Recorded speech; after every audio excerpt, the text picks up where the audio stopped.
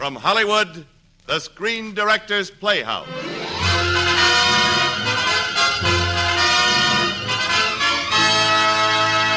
Screen Directors Playhouse, star Edmund Gwenn, production Miracle on 34th Street, director George Seaton.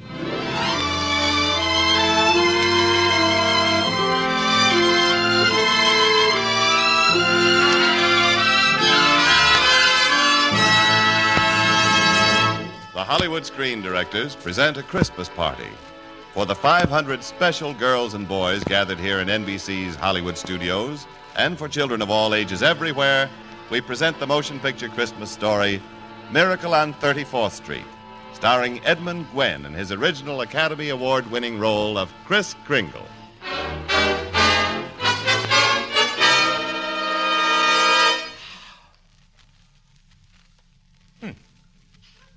You don't believe in Santa Claus?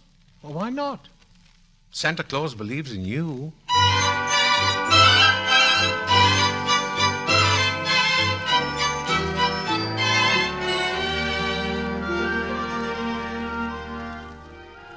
The jaunty, portly little man with the white whiskers swung his cane as he walked in the brisk November morning.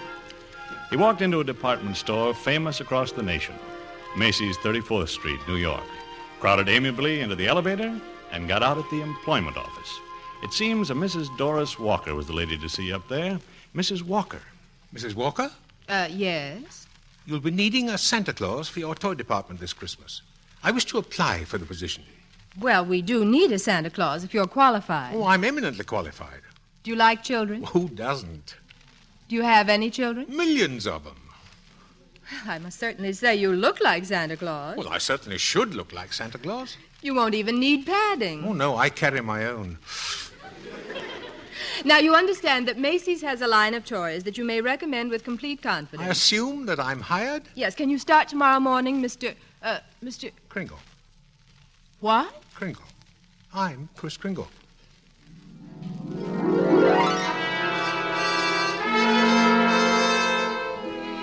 The new Santa Claus was positively the most sensational Santa Claus who had ever held court on Macy's 7th floor.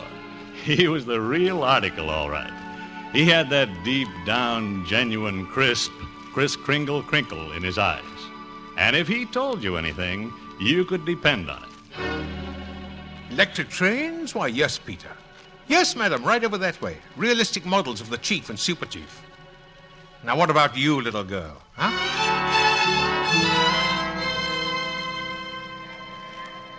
Oh, yes, madam. We have wonderful skates here, but not quite what your little boy seems to want. Now, I'd suggest you go across the street to Gimbel's. Gimbel's? Oh, yes, I keep track of the toy market pretty closely. What, does that surprise you, Sal? Macy's sending me to another store? Well, the only important thing is to make the children happy, isn't it? Huh? And whether Macy's or somebody else sells the toy doesn't make any difference. Well, it's wonderful.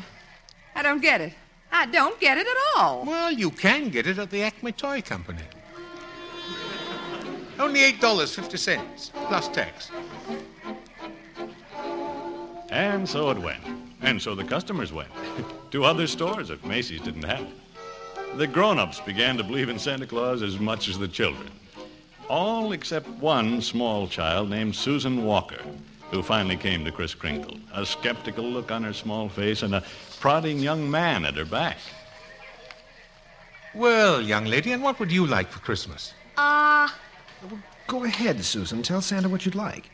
What's your name, little girl? Susan Walker, and I don't believe in Santa Claus. Oh. My mother happens to be Mrs. Walker, the lady who hired you. Well, your daddy here believes I'm Santa Claus, I'll bet. He's not my daddy. My father and mother are divorced. This is Mr. Gailey, who lives in the apartment next to ours. I see. He's a lawyer at law. Attorney at law, Susan. He pretends he brought me to see you, but he really came to visit Mother. Oh. Really? Oh, brother. I must say you're the best-looking Santa Claus Mother ever hired. Oh, thank you. Your whiskers aren't loose at the sides. Well, that's because they're real. Just like I'm really Santa Claus. Oh, now stop. Now go ahead. Come on, pull them. Pull them? Go ahead. All right. Oh! Ouch. Well, they're on pretty tight, all right. Now, Now what would you like me to bring you for Christmas? Susan. There's Mother now. I'm dead. Susan, Mr. Gailey, I told you not to bring Susan down here. But your maid is out sick, and Susan was alone Mr. at Gailey, home. I am bringing Susan up to face reality. Well, in reality, he came to see you, Mrs. Walker. Really, Mr. Gailey, will you step this way, please? Yes, ma'am. What's your name? Kris Kringle. That's your trade name. I mean your real name. Santa Claus. We can talk here, Fred. Now, Doris... I keep telling Susan that Santa Claus is a myth, and you bring her down here to see thousands of children like herself worshiping a very convincing old man with real whiskers. What's she to think? What's she to believe? Whatever makes her happy. Well, I don't want my child growing up to consider life a fairy tale instead of reality. They keep waiting for a Prince Charming to come along, and when he does, he turns out to be someone they... Someone they'll have to divorce? We were talking about Susan. Oh. In fact, I'm going to have to talk to that Santa Claus about Susan before he goes to lunch.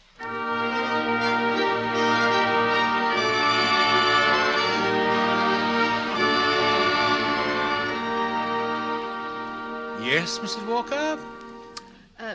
The reason I called you into my office was to have you tell Susan here that you're not Santa Claus. Yeah, but I am Santa Claus. See, Mother? A girl doesn't know what to think these days. I want you to tell her the truth. Now, what's your name? Kris Kringle. See? I mean your real name. Well, that is my real name. Now, see here, Excuse me a moment. Yes, Mrs. Walker. Miss Thomas, will you get out an employment card filled out by a Mr. Kris Kringle, if there is one? I'll wait. I'll bet you're in the first grade, Susan. Second. Second? I'm very advanced. Oh. Here it is, Mrs. Walker. Mr. Kris Kringle. No. Yeah, Kris Kringle. Residence, Brooks Memorial Home for the Aged. Age as old as my tongue and a little older than my teeth. Oh, no. Do you know what I think? Yes, the same thing I think. I think he's nuts. That's what I think. He really believes he's Santa Claus. With bells on. Well, you better get rid of him. He might be dangerous. Thank you, Miss Thomas. I agree. Mr. Kringle, I'm sorry, but we're going to have to make a change. Have I done something wrong? Well, no, that is not wrong, but... excuse me. Yes? Mr. Macy's on the phone. Oh, put him on. Mrs. Walker, Yes, Mr. Macy? I've just heard about your new Santa Claus. Oh, yes, Mr. Macy. I was just going into that, Mr. Macy. The very idea of his telling people that if Macy's doesn't have it, to go to Gimbel's. Well, I have him right... Gimbel's? Directly across the street. Imagine Macy's Santa Claus sending customers to Gimbel's. Wonderful. Huh? The public response is wonderful. We're getting to be known as the helpful store, the friendly store, the store that places public service ahead of profits. And consequently, we'll make more profit than ever. Yes, sir. Great idea, Mrs. Walker. Great work. Keep it up. Yes, Mr. Macy. And above all, keep that Santa Claus. Keep him? But he's... Well, he's... He's great. But, Mr. Macy, I don't... Goodbye, Mrs. Walker. Mr. Macy? Mr. Kringle? Yes? Mr. Macy suggests that we try you out a little longer. Well, that's mighty good news, Mrs. Walker. You see, this is quite an opportunity for me. Yes, for the last 50 years or so, I've been getting more and more worried about Christmas. Seems we're all so busy trying to beat the other fellow in making things go faster and look shinier and cost less, that Christmas and I are sort of getting lost in the shuffle. Oh, Christmas is still Christmas. Oh, but it isn't just a day. It's a frame of mind. And that's what's been changing. That's why I'm glad I'm here. Maybe I can do something about it. Oh, I'm glad I met you and your daughter. Thank you. You two are a kind of test case for me. What's a test case? Well, if I can make you and your mother believe in me... Speaking of tests, Mr. Kringle, would you kindly report to Mr. Sawyer's office the first thing tomorrow morning? Mr. Sawyer? Yes, he'll give you an examination. A mental examination? Oh, it's just routine. All of our employees are required to take an examination. Oh, I don't mind. I've taken dozens of examinations. Never failed one yet. I'll see Mr. Sawyer first thing in the morning. Thank you. Goodbye, Mrs. Walker. Bye, Susan. Goodbye, Mr. Kringle. Oh, excuse me, Chris. I was just leaving. Bye. Bye-bye. Hello, Doris. How are you, Susan? I'm fine. Mother's got problems. Fred, I'm worried about Mr. Kringle. Worried? Why? Well, I think he's mentally unsound. I think he's a fantastic, delightful, and unselfish human being. And if being delightful, unselfish, and human is bad, what's good? Well, Mr. Macy likes him, so I have to keep him. But not if he's insane. Oh, nonsense. Well, he thinks he's Santa Claus. Well, maybe he is. Well, suppose he gets worse. Suppose he gets violent. Chris? Nevertheless, I'm having Mr. Sawyer question him tomorrow. Only, how can I be sure that Kringle will even show up tomorrow? It's easy. I'll take him home with me tonight and bring him to work in the morning. Oh, would you? All you have to do is to marry me. Fred. When I can afford it. Do it, Mother. Susan. Well, then at least have me in to dinner tonight. With Mr. Kris Kringle, my house guest of honor.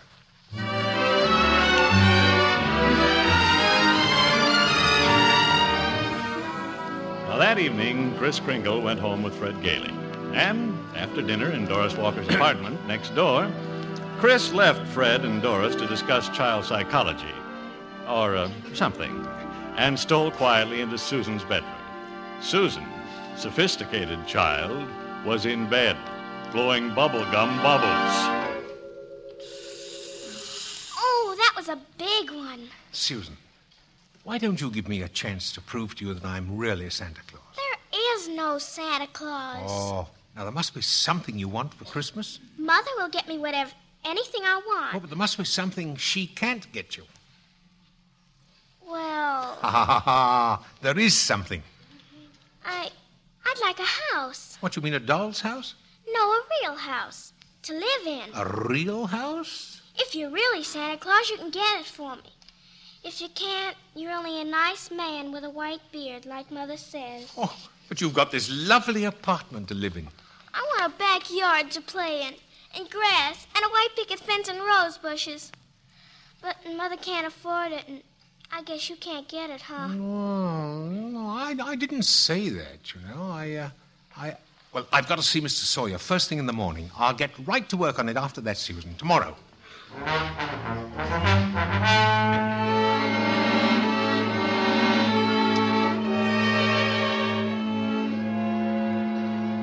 Now, tell me, Kringle, how many days in the week? 7. Who was the first president of the United States? George Washington? How much is 3 times 5? Well, you asked me that before. I'm conducting this examination. How much is 3 times 5? Well, same as it was before, 15. You're rather nervous, Mr. Sawyer, aren't you? Do you get enough sleep? Never mind. How many fingers am I holding up? 3? Oh, you bite your nails, too. Kringle. You know, sometimes nervous habits like yours are a result of insecurity. I didn't ask you. Oh, I just want to be helpful. I didn't ask for help, you fuzzy old crackpot. Mr. Sawyer, that's hardly the proper way to conduct a mental examination. Oh, I'm wasting my time on a hopeless case. Get out. Mr. Sawyer. I said get out. Mr. Sawyer, I have great respect for psychiatry and great contempt for imposters and quacks.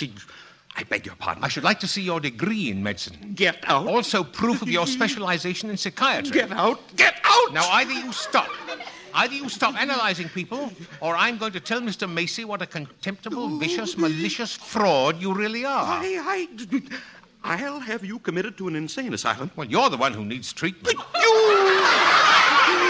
You lunatic, are you saying I'm crazy? Now, put down that inkwell. Put down that cane. Put down that inkwell. You go first. I'd better. You're dangerous.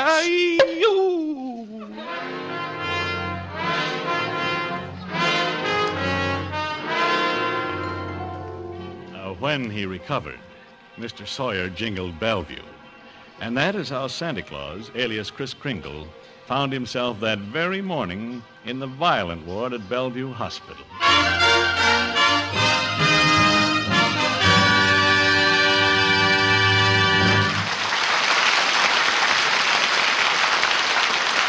You are listening to the Screen Directors Playhouse presentation of Miracle on 34th Street, starring Edmund Gwenn in his original Academy Award-winning role of Kris Kringle.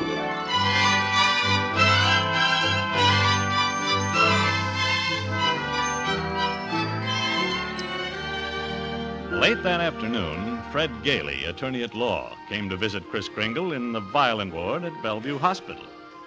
All right, now, Chris, why did you do it? Why did I conk Mr. Sawyer? Why did you fail your examination by the doctors here at Bellevue? You did it deliberately. I did. I said the first president of the United States was Calvin Coolidge. But why? Well, Fred, the last few days, I had a feeling people were warming up towards each other. Macy's sending customers to Gimbel's. Gimbel's sending customers to Macy's. Gimbel and Macy shaking hands. Wyszynski saying yes. People were beginning to make some sense, even if Doris did doubt me. Doris hasn't believed in anything for years. Ever since her marriage went to It pieces. wasn't just Doris. It was Sawyer. Now, he's contemptible, dishonest, selfish, vicious. Yet he's out there and I'm in here. He's called normal. I'm not. And we've got a world full of Mr. Sawyers. And if that's normal, I don't want it, Fred. That's why I answered those questions incorrectly. But, Chris, what happens to a lot of people, like me, who do believe in you and what you stand for? What happens to people like little Susan, just beginning to believe? Susan? Are you going to let her down? People like that?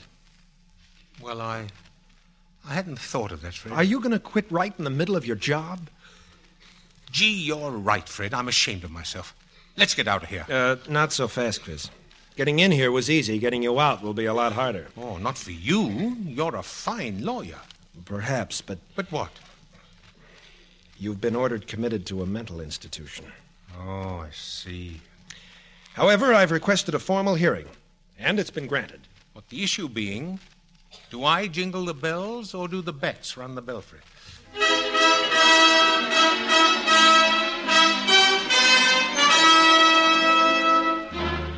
Doctors doubt sanity of Santa who launched Goodwill campaign. Is Kringle crazy? Court case coming. Calamity, cry kiddies.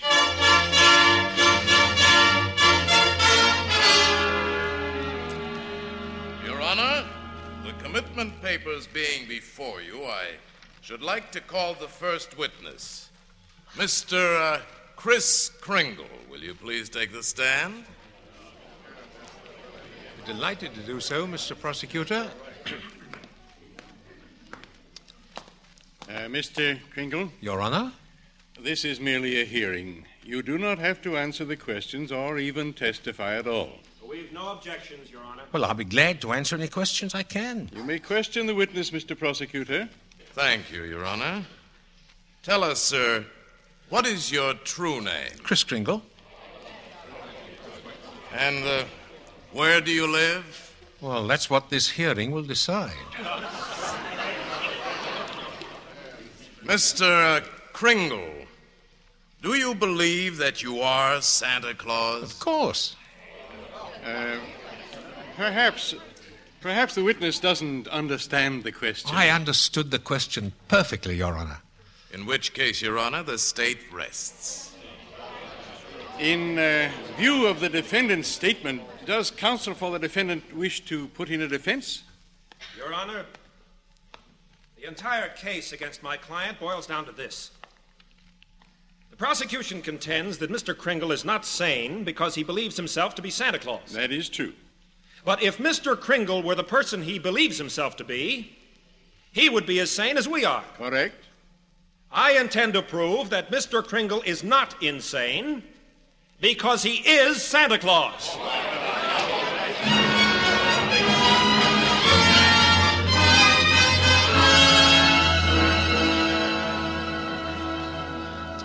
Fred, let's be sensible. You can't possibly prove that poor old man is Santa Claus. Why can't I?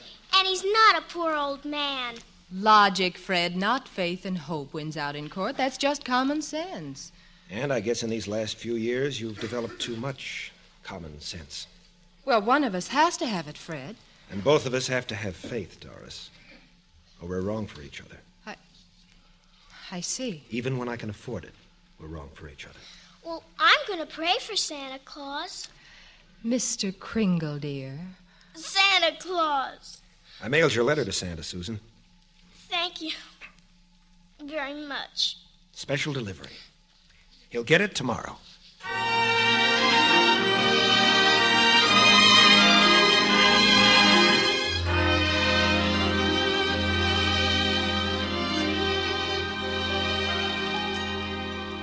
And now, Mr. Macy, I will turn the questioning over to a person you know. A person in whom I have the deepest confidence and belief. My client and your employee, Mr. Kris Kringle. But I don't know what to say. Say it anyhow, Chris. Come on. Well, they say that the man who pleads his own case is a fool for a client. But I won't let down anybody who believes in me. You're a witness, Chris. Go ahead, Chris. Well, I don't know what to ask you, Mr. Macy. Just ask me anything.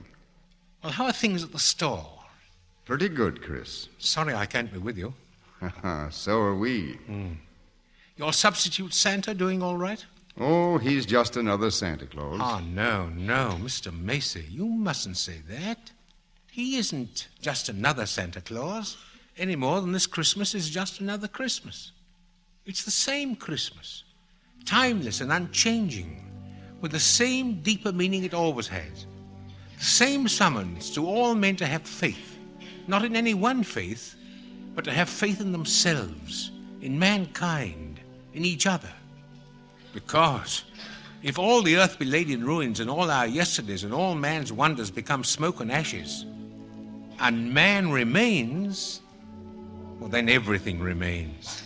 For all we have on earth that matters is each other. And that's what Christmas is. A time for unselfishness, a time for each other, for goodwill and understanding, and deep respect for all our fellow men. Your Honor, Oh, very well. Christmas isn't just once a year. Christmas is always. Flowering, let's say, in late December. And your new Santa Claus isn't just another Santa Claus, Mr. Macy. To the purest minds and the most immaculate souls among us, I mean the little children, he is Santa Claus. Because they believe he is. And that's good enough for me, Mr. Macy. That's good enough for me. It's good enough for me, too, Chris. Mr. Macy, do you believe I'm Santa Claus? I certainly do. Thank you, Mr. Macy. You're a witness, Mr. Prosecutor. Your Honor, this is all very charming, but I must ask the court to demand that Mr. Gailey present competent authority. Competent authority, I say, for the contention that his client is Santa Claus. Have you such authority, Mr. Gailey? Not at this time, Your Honor. Will that be all, Fred? Yes, Chris, for now. Before you go, Mr. Kringle, the bailiff handed me this letter in care of this courthouse. It would appear to be for you. It's addressed to Santa Claus. Oh? The bailiff also informs me that the dead letter office of the post office department has forwarded some other mail addressed simply Santa Claus. Well, that's very kind of them. Your Honor! Your Honor! Where are those other letters? I request that they be entered in evidence. I'm afraid that would be awkward, Mr. Gailey. What do you mean awkward, Your Honor? There are 9 truckloads of those letters. Your Honor! Your Honor, counsel for the state has asked for authoritative testimony that my client is Santa Claus. The U.S. postal laws make it a criminal offense to misdirect mail or intentionally to deliver it to the wrong party. The Postal Department itself, therefore, recognizes this man, Kris Kringle, as Santa Claus. Order! Order! Objection! Order! Objection! Order, I say. I say order. In view of such overwhelming testimony, case dismissed.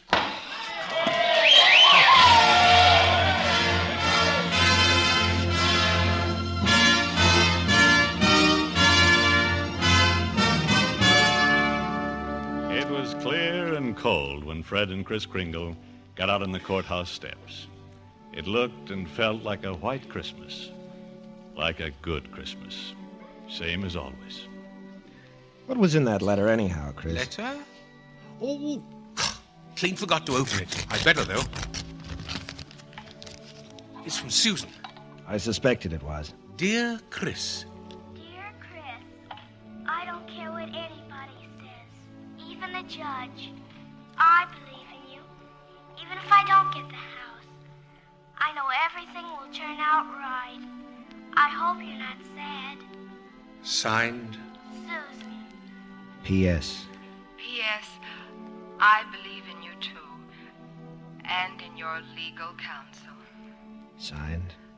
Doris. You know, Chris, it was Susan's belief and faith that made her write you that letter. It was her letter that gave the post office the idea of forwarding all those dead letters to you. Of course. A little child shall lead them. She's a sweet little girl. I wish... You know, Fred, there's a little Cape Cod cottage for sale out near the old people's home. Be just right for 3 people. I can't afford anything right now. Well, looking at that house a few days ago, I said to myself, Chris, one good case to bring him fame, and Fred Gailey could buy that little cottage and make a little girl extremely happy. Chris. And then Susan would know I'm Santa Claus. Chris Kringle, did you hit Mr. Sawyer on the head to bring all this into court? I don't know what you're talking about. Chris, answer me straight. Who are you? Me? I'm Chris Kringle.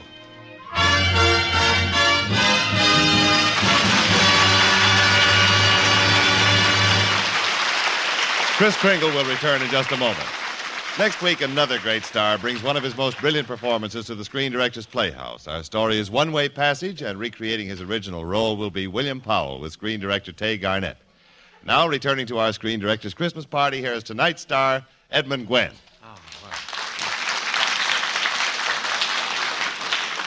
Thank you. Thank you very much. I think the 500 children in our Christmas party audience tonight are much more expert at this business of make-believe than we grown-ups. So many of us lose the magnificent gift of imagination. But when it does continue beyond childhood, we call it talent. Now, I would like you to meet the man to whom I owe so much, writer-director of Miracle on 34th Street, and of such other films as Apartment for Peggy and the soon-to-be-released 2 Corridors East. My author-director, George Seaton. Thanks, Edmund. You know, watching these youngsters enjoy your performance tonight, I realized more than ever how an idea can grow into something real. Well, you mean your idea for the Miracle story, George? No. That wasn't mine. The original story and the novel were written by Valentine Davies. But I had the pleasure of following it through as a screenplay, a motion picture, and tonight as a radio play. And if the story managed to bring a little more Christmas into the lives of these wonderful kids, then Miracle on 34th Street has worked a small miracle of its own. Well, then tonight, George, as the creator of the picture, you are really playing the part of Chris Kringle. Oh, no. I'm still the director. And, Edmund, you're still Chris Kringle. And it's time you went to work. There are a lot of presents here on the stage, and a lot of deserving youngsters to receive them. Mr. Director, I never had a happier assignment. A very Merry Christmas. And a Merry Christmas to you. Thank you, George. Thank you. And a Merry Christmas to you, Edmund Gwenn and George Seaton. Our thanks to R.H. Macy Department Stores for their gift of 500 Christmas stockings for our little guests, the publishing firm of Simon & Schuster for its gift of 500 children's books, and at the Country Store of Beverly Hills Candies for its presentations to the children. Remember next week, One Way Passage with William Powell and Tay Garnett on Screen Directors Playhouse. Miracle on 34th Street was presented to the courtesy of 20th Century Fox, currently releasing the Darrell F. Zanuck production 12 O'Clock High, starring Gregory Peck, and Prince of Foxes, starring Tyrone Power. Edmund Gwenn appeared by arrangement with Metro-Goldwyn-Mayer, producers of the Technicolor musical On the Town, starring Gene Kelly, Frank Sinatra, and Betty Garrett. This is Jimmy Wallington speaking and inviting you to listen again next week when we present Star William Powell, production One Way Passage, director Tay Garnett.